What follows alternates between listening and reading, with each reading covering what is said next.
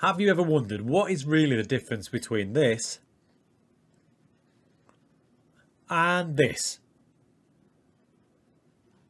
Today we'll have an experiment and we will find out exactly what is the difference.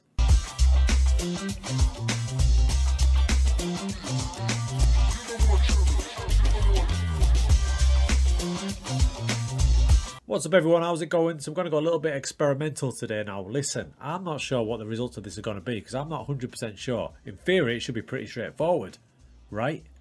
But FM's not always that straightforward. So the main point of this video is this. So we've got positions that are similar, such as the winger here in a 4-4-2. What happens when he moves forward? That little bit more aggressive. Sometimes when we're chasing the goal, we naturally do this, don't we? We pop them forward, thinking we're going to be more attacking. Does it do what it says on the tin? Does it? Does it get us more attacking? Do they get up higher up the pitch? It's similar for other roles, such as this might help us explain what is the difference between a central midfielder on attack and purely an attacking midfielder. We're going to have a little deep dive into this and find out what is the true results. Right then, should we get the wheels in motion? We'll start. We'll go against a team now, and on one side we'll have a winger doing the normal thing, and on the other side we'll have a winger. One side we'll have a winger doing the normal thing. On the other side, we'll have a winger further up, and we'll see the difference in average position, if there is one. So I'm just going to build like a generic tactic here. In fact, I'll load one in. Okay, I've loaded up a 4-3-3, one from one of them I saved, God knows which. Now, we've got two inside forwards here, A and B. So what I'll do is, I'll have this lad as a winger on support there.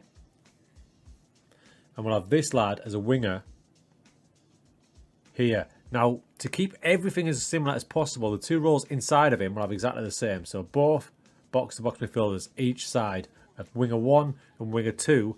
And let's see what happens. We're going to do it against Bologna in this match. Let's go and have a look. And I think Kofi is going to let me do this match, aren't you, mate? Yeah, he's got camera shy now. Okay, into the match, there we go. So we're going to concentrate on wingers first up and see what the difference actually is. So there's our lineup, and you can see Cancelo's going to play on the right, Mahrez on the left. So I kept players to their natural side, left-footed and right-footed. Let's have a look. Right, so I've posted there. The two numbers you want to look for here is number 10, which is Mahrez, and number 11, which is Cancelo. Now, initially it looks like Mahrez is pushing further on, but remember that the goal kickers came from this side, so he's naturally pushing on with Cancelo sitting pretty much where we thought he might. So far so good. Now without the ball, you can see Cancelo and Mahrez are pretty much identical. If Mahrez is there, Cancelo's there. The ball's closer to Mahrez, but he's not pressing yet. Just brought up the heat map. 28 minutes in, sorry. Now here it is. So that's Mahrez there, number 10. And here's Cancelo. You can see the difference. It is minimal, but there is a difference. That's our average position in the heat map zone. So it's very, very slight, but it is there. Now, when we get to half-time, we'll have a bigger, more detailed look at that. But at the minute, as you can see, Mahrez is just slightly further up the park. Half-time, let's have a look at the average positions now then. So we'll go to average positions, click that, and we'll click on just Man City. Now, with the ball, here we go. Now, there is the spread. And you can see there is a slight difference, right? So Mahrez higher up there than Cancelo there. Ever so slight. I mean, you're talking not a lot at all, but he is higher up. Now, if we go without the ball, again, his start position is higher up, so you're going to have a bit more defensive cover. I mean, it's so slight, though, but it is there. It is there. We have to admit it is there. So you drop that into overall, and they can see. So Cancelo is kind of more online with the central midfielders, whereas Mahrez is a little bit closer to the striker. So far, so good, FM. So far, so good. It is doing what it says on the tin. So what we can get from that is that if you are looking for a goal, you want to be a bit more aggressive, just nudging the player forward in his starting position will do the trick. When we look at the heat map there, you can see it does come a little bit further up. There's Riyad Mahrez higher up than Cancelo, so he does do it. As a caveat, things like player traits might get involved when it's a different player involved, but I think that's a good guide. Now what I'm really interested in is the next one. Central midfield attack against, if you like, attacking midfielder. What is the difference? Because there's a lot of confusion there. Do I know? Not really. Okay, so here's the setup we're going to go with for this match. So you can see there we've got our central midfielder on attack, De Bruyne, and we've got attacking midfielder support, Silva. We're going to see what the difference is. In game, I know that the central midfielder on attack does a lot of late runs like that. A lot of late runs. He doesn't necessarily occupy this area that much. I think that's the way it's going to go. I expect to see the central midfielder on attack, bombing from deeper, and the attacking midfielder closer to the striker. But there's only one way to find out. Let's get into the main game and have a look. So the two players we're looking at, number 8 and number 6, De Bruyne and Bernardo Silva. They're just linked up there, interestingly enough. We're going to see what happens with their average positions as the game goes on. I'm expecting Bernardo, like I said, to be further up more often, with De Bruyne doing them surging runs. But I'm ready to be proved wrong. Now, this passage of play is super interesting, and I'm sorry if it comes off a bit geeky, but we're going to watch this. So we've got De Bruyne there and Bernardo there. They're the two we're going to concentrate on. For starters, look how deep Bernardo Silva is. Attacking midfielder. De Bruyne, central midfielder on attack, slightly ahead of him. We'll play this on. I've got it in slow-mo as well. So Palmer gets it there. De Bruyne bursting through like we thought he would. Bernardo's starting to do it as well. As it comes back to Gundogan. Now, De Bruyne and Bernardo are both showing for it. They're not bursting through the lines yet. Bernardo shows for it more and gets it. Now, De Bruyne, off. Off he goes. He's starting that central midfield attack run. So you can see that there. Bernardo's going to lay this off to Ruben Diaz. Diaz picks it up.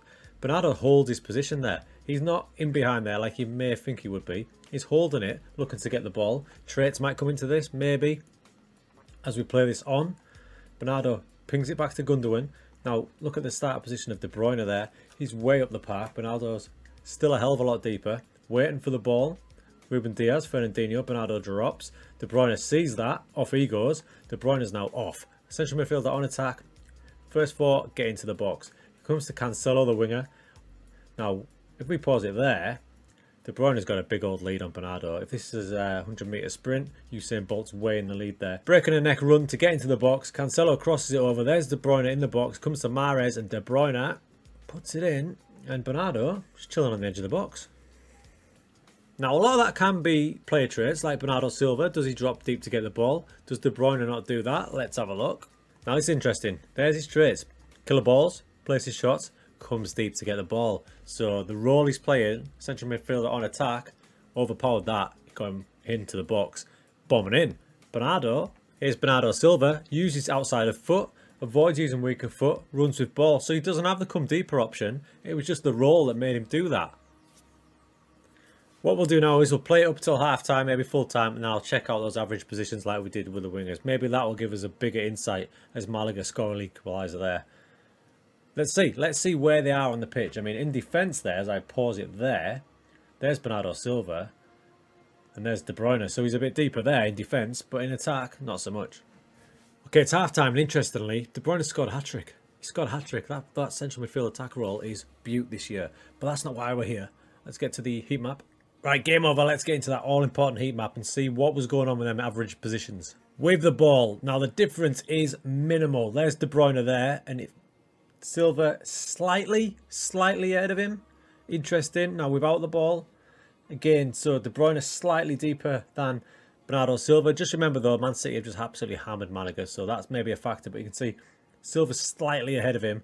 Position overall, very, very similar. But what you're getting is, and what it looked like to me was that De Bruyne did more runs in behind like that. I mean, he scored a hat-trick. Whereas Silva stayed in the hole a bit more. An attacking midfielder will break forward, but on support, which we had him at, he seems to hold his position a lot more. So there's a bit of food for thought for you. Central midfielder on attack can actually be more attacking than an attacking midfielder. Obviously, the best way for you to decide what role to do is to try it out for yourself and watch it in match. But what I'm seeing so far is really interesting. We're going to try one more, and it's about wing-backs.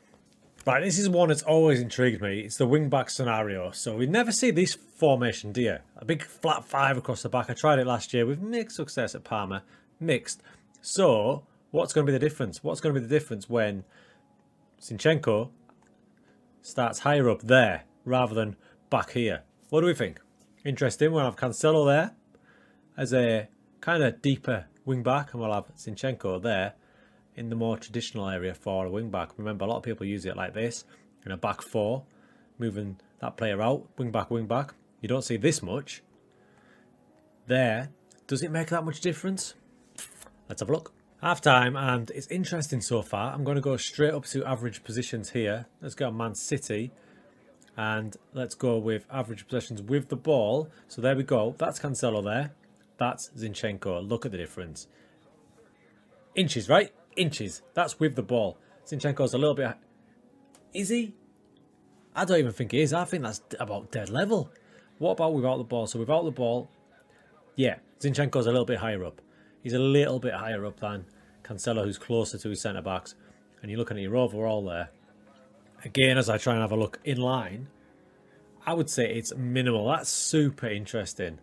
I would expect Zinchenko to be way higher up. But we'll see what it looks like at half-time, at full-time, sorry. Maybe it'll develop a little bit further. Full-time whistle goes. Both of them played really well, actually. Leicester probably had the better of it in that weird formation that we played for the sake of this video.